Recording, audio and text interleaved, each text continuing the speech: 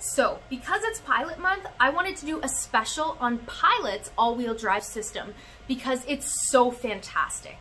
Pilot has the i-VTM4 all-wheel drive system with intelligent traction management.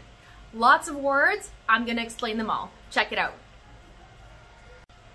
i-VTM4, Intelligent Variable Torque Management System. This system is a little bit more of an advanced all-wheel drive. Now, it still works in the conventional system, similar to what we have in our CR-V, but it becomes more advanced in the sense that it can distribute torque to the back wheels in whichever way that it decides it needs it most. So, for example, if your front wheel is starting to slip, it can give a little bit of power to the back too, realize that maybe this one's slipping too, and it'll distribute more power to this one than to this one because it wants to help you get out of your sticky situation a little bit easier. So this intelligent system is a little bit different from a conventional four-wheel drive because four-wheel drive will distribute 50% of the power back to both wheels equally, whereas the Honda Pilot's i-VTM4 will actually shift that power depending on where the vehicle needs it most. Honda's Intelligent Traction Management System has 4 modes: snow mode, mud mode, sand mode, and normal mode, which you're going to be using most of the time. Now, what does that system do?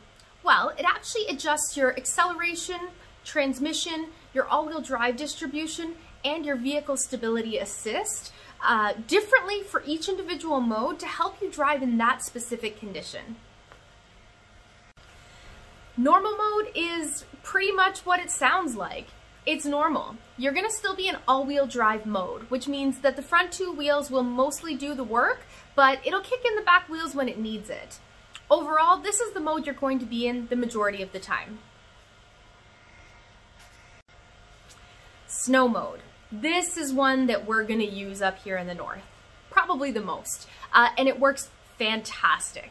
What snow mode does is it actually allows less acceleration, it drives more from the rear wheels than the front wheels, and it will feel like you're kind of starting in second gear. So instead of starting in first gear, as it normally would, you're going to feel a slower start, almost like your wheels are turning slower to get moving, which will help you get better grip in the winter time. So it is a second gear start as opposed to a first gear start, and it really helps you get going on those slippery, icy, snowy, even the slushy days, even the big snow days, those kinds of days. So one of the best features for our Northern Ontario winters up here.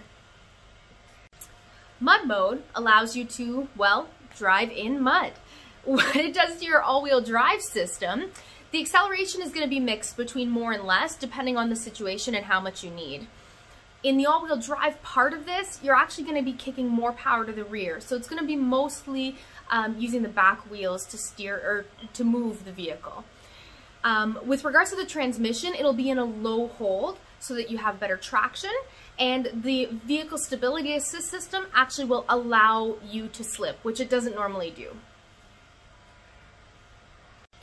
Now, sand mode is very, very similar to mud mode. It does the same thing with regards to more rear power coming from the back wheels.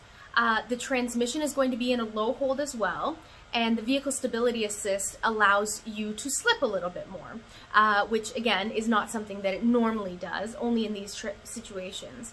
But the biggest difference between those 2 modes is that in sand mode, you're gonna actually have more acceleration. Sand is a little bit slipperier, right? So the more acceleration will give it a little bit better traction. I hope you guys enjoyed my bonus video for Pilot Month. If you have more questions about i-VTM4, I would love to answer them for you, so please reach out and let me know. Beyond that, if you haven't done so already, please reach out to me on my social media. You'll find me on LinkedIn, YouTube, Instagram, and Facebook. I'll set up a QR code right after this video so that you can scan it in. Thanks again for following. I appreciate you guys, and I will talk to you soon.